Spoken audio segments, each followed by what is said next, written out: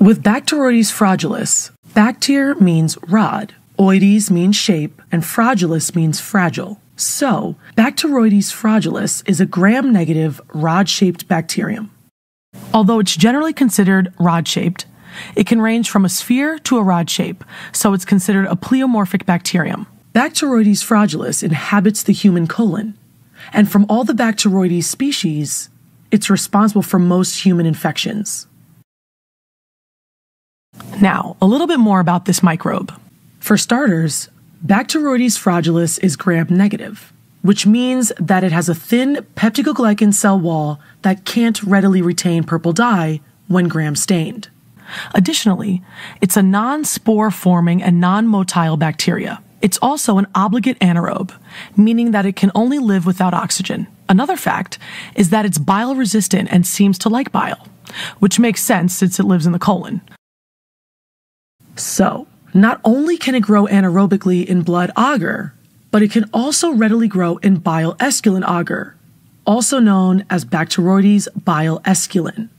After 48 hours of incubation at 35 degrees Celsius, Bacteroides fragilis forms dark colonies with brown-black halos due to the hydrolysis of esculin. Finally, a disc test can be done, which identifies Bacteroides fragilis by its resistance to antibiotics like kanamycin, vancomycin, and colistin. Okay, so normally, Bacteroides fragilis colonizes the human colon peacefully without causing any trouble. However, trauma or surgery may damage the intestinal wall, which allows Bacteroides fragilis to slip into the bloodstream.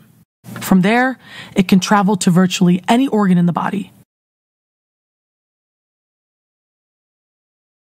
Alternatively, it can slip into the sterile peritoneal cavity accompanied by aerobic bacteria like E. coli, which are also part of the normal gut flora. So peritoneal infections are usually considered polymicrobial infection, to reflect that there's more than one culprit.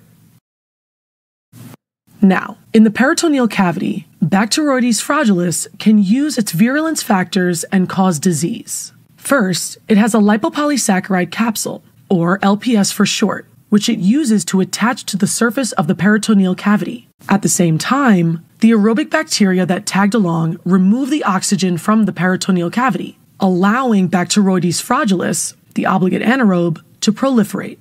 The bacterial presence in the peritoneal cavity arouses a stream of neutrophils to the site of the infection. However, the anaerobic metabolism of Bacteroides fragilis generates succinic acid, which inhibits the function of neutrophils, so they can't neutralize Bacteroides fragilis.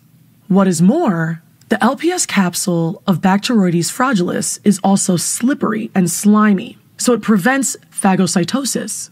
The bacteria literally slip from the immune cell's grasp. Finally, the LPS initiates a unique immune response which promotes abscess formation in the peritoneal cavity.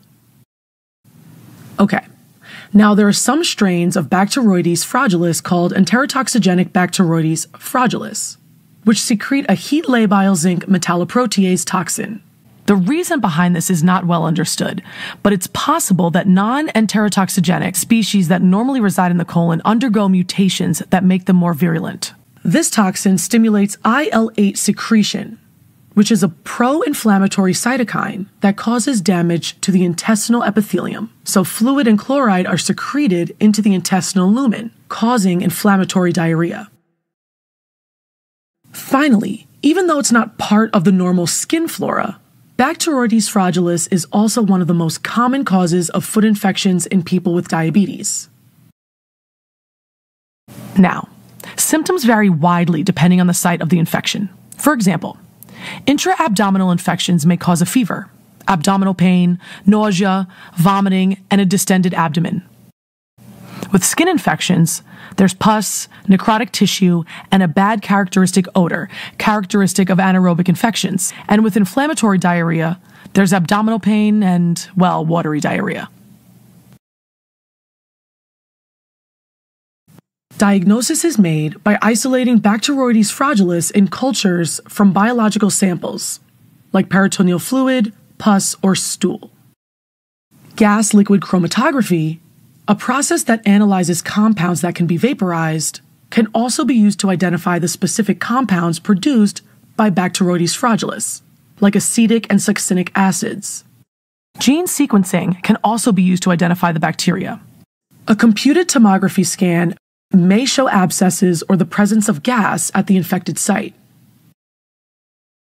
Treatment of Bacteroides fragilis infections consists of antibiotics and drainage of abscesses, or debridement of necrotic tissues. However, since Bacteroides fragilis produces beta-lactamase, beta-lactam antibiotics like penicillin cannot be used. Metronidazole, or a combination of beta-lactam and beta-lactamase inhibitors like ampicillin and sulbactam, are efficient. Alright, as a quick recap, Bacteroides fragilis is a gram-negative, pleomorphic rod-shaped bacterium that resides in the colon of humans. It grows on blood agar, bile esculin agar, and it's resistant to kanamycin, vancomycin, and colistin. It's the most common anaerobic bacteria found in peritoneal infections and foot infections in patients with diabetes mellitus. Treatment consists of drainage of abscesses and debridement of necrotic tissue, and antibiotics like metronidazole.